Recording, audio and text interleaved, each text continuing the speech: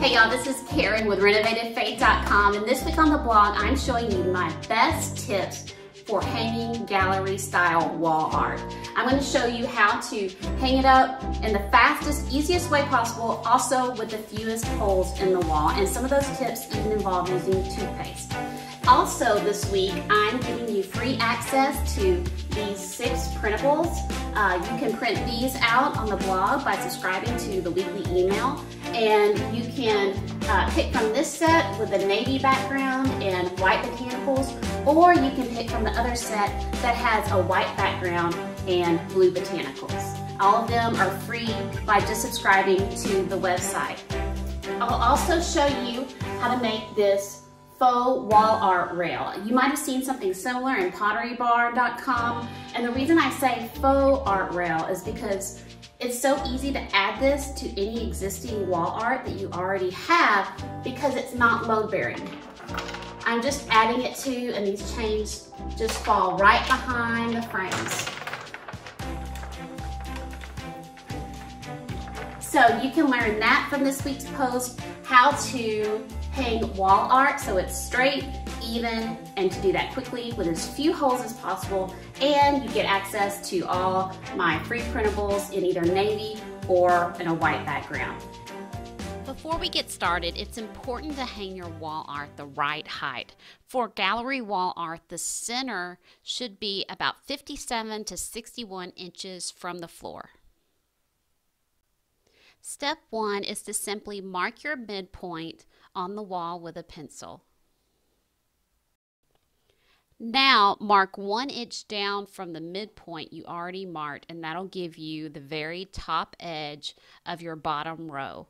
You're going to put a straight edge on the wall and make sure that your line that you're about to mark is level.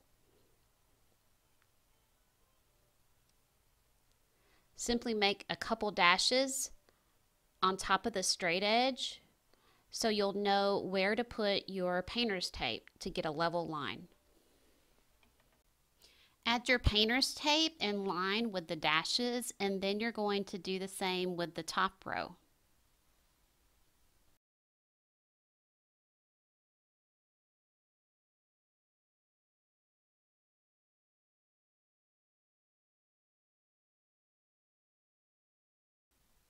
Now you can use craft paper to create some cutouts that we will tape to the wall so that we can better arrange our wall art without making extra holes in the walls. Simply trace 6 of them, cut them out, and tape them on the wall. But be sure to measure 2 inches between each frame so that they're all spaced evenly.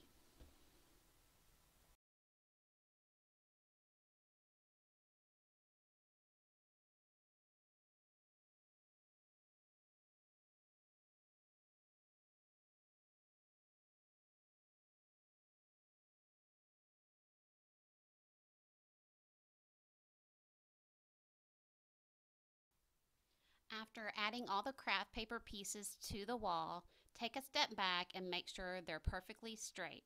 Readjust as needed.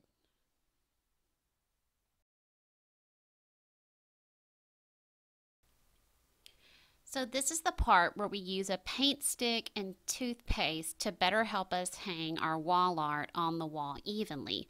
But before we do that, if your frame has 2 hangers on the back, add a piece of wire, and that will make it so much easier to hang on the wall. To make a paint stick hanging tool, simply take a paint stir stick and screw in a screw about 1 inch from the end. You'll use one end to hang the wire on and the other end to dab some toothpaste.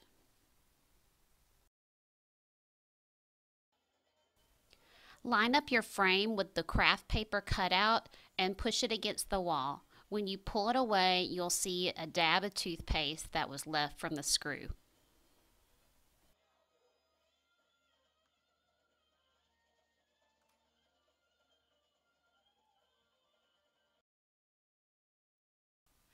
Now add a nail over the dab of toothpaste.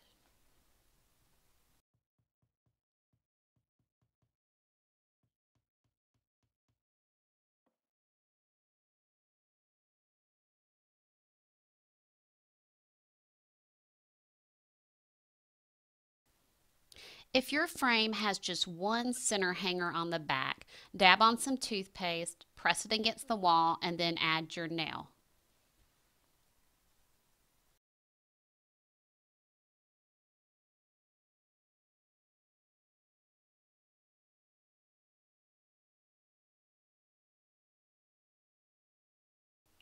I like to hang my pictures over the craft paper just to make sure that everything's straight. If any of your pictures aren't straight, you can slightly tap the nail in any direction to have it line up with the craft paper. Now I'm going to show you how to add a picture rail over your wall art so that it looks like it's hanging by chains. Step 1 is to hang your wall art as normal.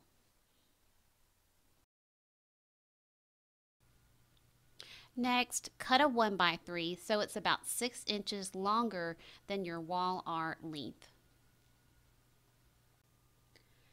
Next, add hangers to the back of the piece of wood.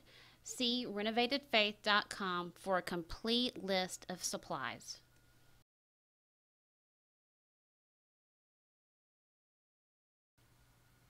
Now spray paint your binder rings so that they match the chain that's on the supply list. The next step is to stain your rail.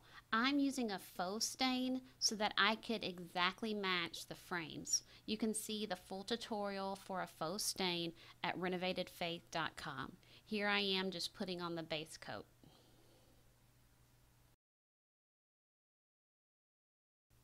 Make a level line with painter's tape 4 to 6 inches above your gallery wall art.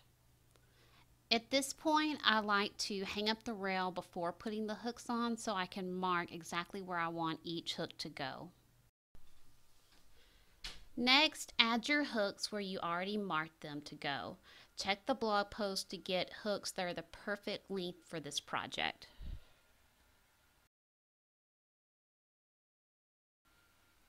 Add your rail to the wall one last time and then add all of your gallery wall art underneath. Now cut your chains to the right length and then add each chain to each hook. After you've done that, you can slide the chains behind the pictures.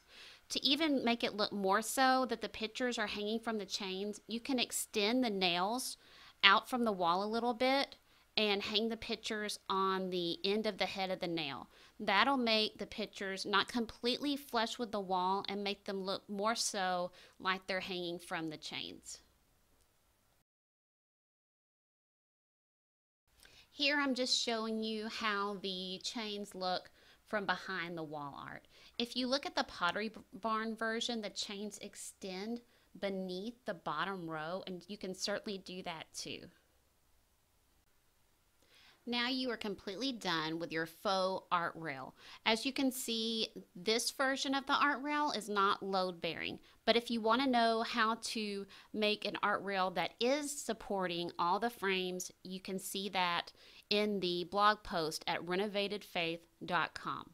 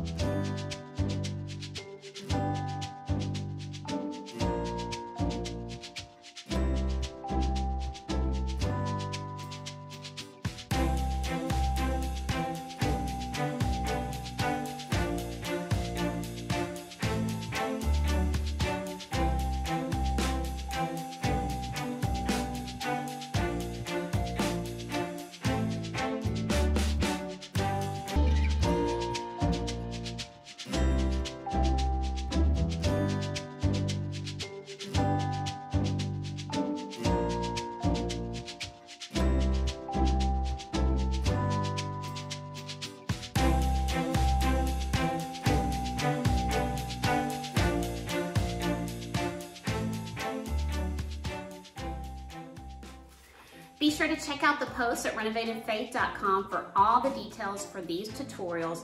And if you need a little bit of extra encouragement this week, also look for the Renovate Your Faith devotionals at the end of each post.